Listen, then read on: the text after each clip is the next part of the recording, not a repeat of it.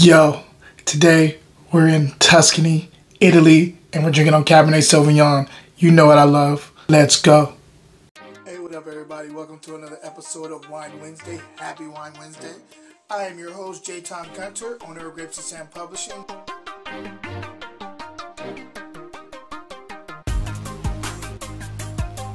Hey, what up everybody? How's everybody doing this fine Wednesday? Welcome to another episode of Wine Wednesday. And as you can see, there's two bottles in front of me. But before I get into that, I gotta say, I just released the first part of my audio experience, the controversy of Kaiser Sose. Please, if you get a chance, I don't ask for a lot, but if you get a chance, please go to my YouTube under J-Tom Gunter, my full name, and just watch the first part.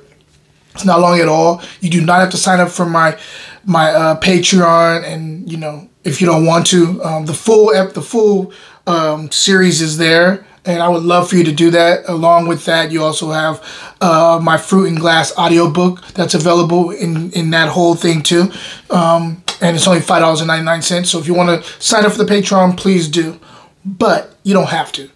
I'm more interested in you guys checking out at least the first part of the series, because I want to get your comments. This is my first time diving into this, and I want to get some feedback, and I'm just curious to know what you think. So as many people that, I've been on Instagram for a long time, as many people that I engage with on the platform, I'm just hoping that some of y'all will go check out at least go check out the audio experience. And it's only, I think the first part is only about 15 minutes, so it's not long at all. So go check that out if you get a chance. Other than that, sorry to go down that road. Let's get back to the wine. We're talking about wine today, of course. And again, happy Wine Wednesday. Today we're talking about this one bottle, but before we do, I had this bottle. This is Pais. Pais is another name for the mission grape.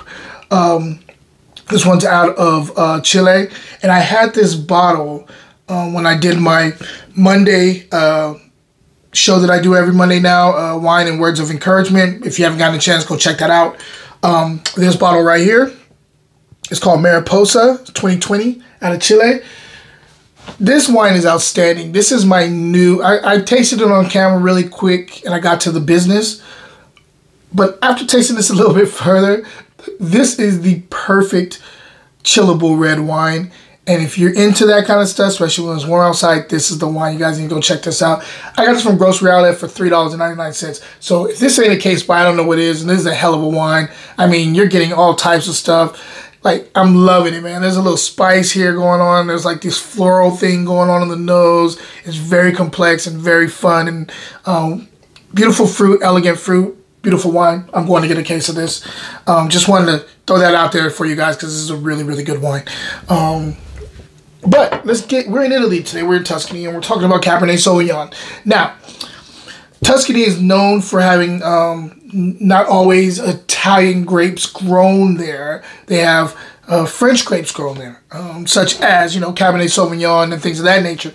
And so a lot of times with their IGTs, which is their Indicazione Geographic Tipica, which is their classification for the highest level out of Tuscany, IGT. They're considered Super-Tuscans a lot of times. They put a lot of these other European grapes in those blends. And so this one's 100% Cabernet Sauvignon, from what they're saying. And I'm curious to know how it is. I'm really curious. It's called this is Poggio al Tuffo. 2019 Cabernet Sauvignon Toscana. It's the Tomasi family that does this. Tomasi family is a big family out in Tuscany, very well known. This is the label, guys.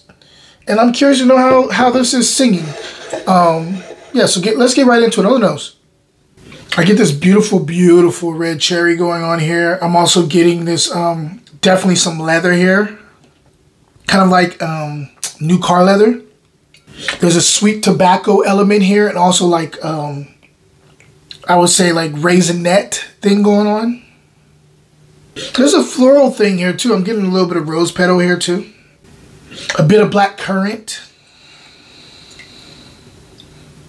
Some wet soil here.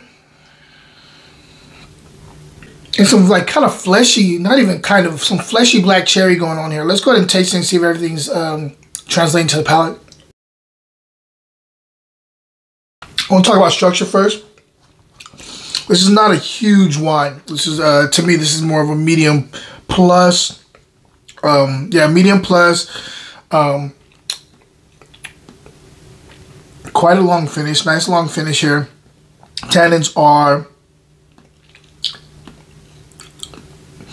medium plus to acid is. All right, hold on. Wow, got some acid here. Medium plus on acid. Bottom side of medium plus. I kind of tiptoeing that line, but I'll go medium plus on this. Very drying on the outside. One that I want something like lasagna with. Like I want something really meaty. I think it'd go really well with this. Let's go ahead and taste the fruit. So this is driven by black cherry more than anything here. You do get into like a kind of a red cherry too here, more in the mid palate. There's a bit of spice in the third quarter, kind of like a vanilla spice thing, but not over the top. Not like no, not vanilla, more nutmeggy, like more of a nutmeg in the mid palate to the finish. There are some earthy notes here that I'm catching. Kind of this like umami thing in the third quarter. Oh, this tannins build. I'm gonna have to go high tannins on here. It's just getting more in the high tannin realm. I thought it was lower than this, but these are some builder tannins.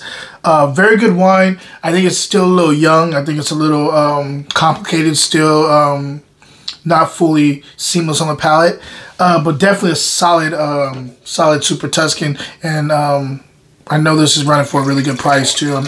It's Wine Wednesday, so I don't like to discuss price. It's just the wine. If it's good, it's good.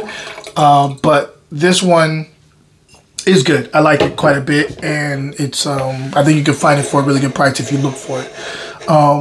Taste a little bit more, see if I'm missing anything. So a bit of a black tea thing on the finish too.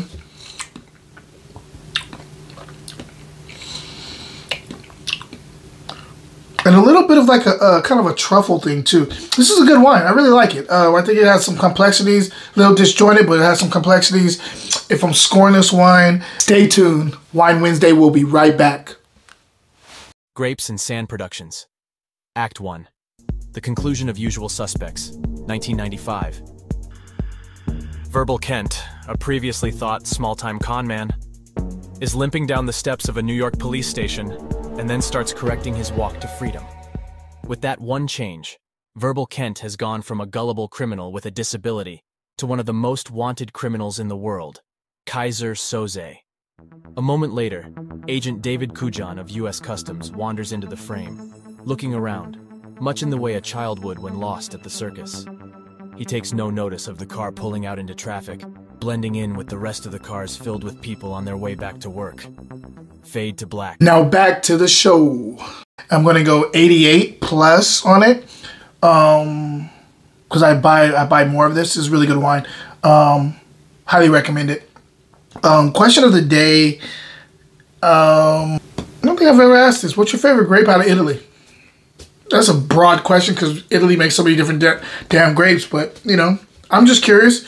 And if you have a good label, one you feel you want to share in the comment section, please do. I would love to find this wine that you love so much and try it. And if it's good enough, I'll try it on camera. So anyway, guys, until next time, cheers.